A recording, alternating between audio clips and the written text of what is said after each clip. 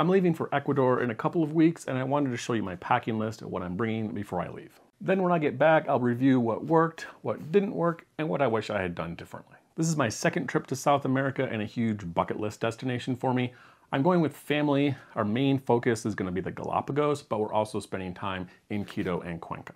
Instead of booking a packaged Galapagos tour, we're doing it more independently, staying in hotels and booking day trips from the major cities. Let me know if you're interested in more details on our itinerary or the costs on this versus the cruise, and I can go over that in more detail when I get back. I'm bringing a little bit of warm weather gear because the weather in Quito is cold and rainy, getting up into the high 60s during the day, but the weather in the Galapagos is warm and sunny. I'll start by showing you the pack that I'm bringing, and I'll go through all my gear in different categories: toiletries, electronics, clothes, and miscellaneous. I'm testing another new pack for this trip. This is the Mystery Ranch Mission Rover 30 waxed canvas. I like the organization on this bag so far, but I wish it came with an external water bottle pocket. The bag opens from the side like a clamshell. There's two sides to this pack, one larger, one smaller, both separated with these zipper dividers. This is the main size for most of your gear. This other side, zipper pocket, and then instead of one large pouch, it has two smaller pouches over there and over here.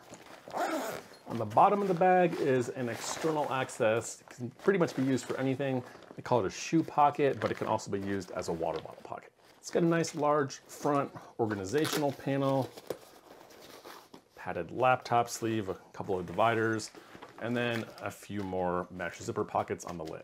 It has several carry options. There's stowable backpack straps, tuck away behind this pocket, clip them on the bottom, and it has these stowable top load adjusters that can clip on when you take the straps out.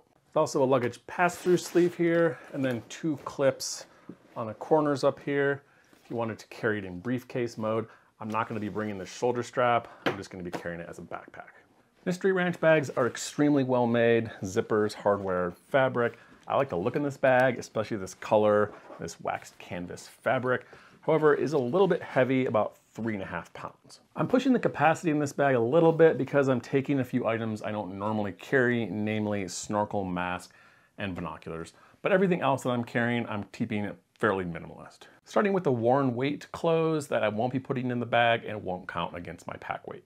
Basic setup for me: pants, shirt, button-up shirt, socks, underwear, synthetic hat, Arcade Ranger belt, and I'm trying these out for the first time. These are the Lems Primal Pursuit. The clothes going into my bag: a medium Thule compression packing cube, another pair of pants, 2 shirts, long sleeve button-up sun shirt, 3 t-shirts. These are all synthetic.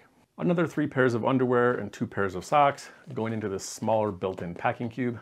For cold weather gear, it's going to be rainy, cold a little bit, mostly in Quito, so I have a synthetic puffy jacket and then a small travel umbrella. I might take a poncho to put over the bag because it's not waterproof, but I haven't decided on it yet. I'm going fairly minimalist with electronics, card adapter, C2C cable. This little thing covers everything else: Lightning, USB-A, C, and micro. I have a couple of new things: Google Pixel 7 phone, and then these Sony earbuds I'm testing out, as well as my Books e-reader. Toiletries, Eagle Creek case, Castile soap in this little Atique bag, toothbrush, toothpaste, floss, razor, mirror. I have a couple of options on Reef Safe sunscreen. I haven't decided which one or all 3 that I'm going to be taking. And then a small little first aid kit with ibuprofen, Imodium, and Pepto-Bismol, and a few band-aids. A few miscellaneous items: notebook, pen, pencil, travel games, sunglasses, towel, mask, sleep mask, travel wallet. I have a filtered water bottle here because the water is kind of sketchy down there.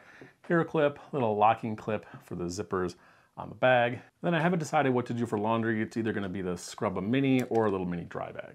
And then finally, sandals, water-resistant Daypack, some Matador Freefly, binoculars, little travel pair of Zeiss there, and then a snorkel and a mask.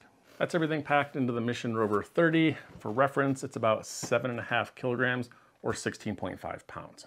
That's all I have for the Ecuador Galapagos pre-trip packing list.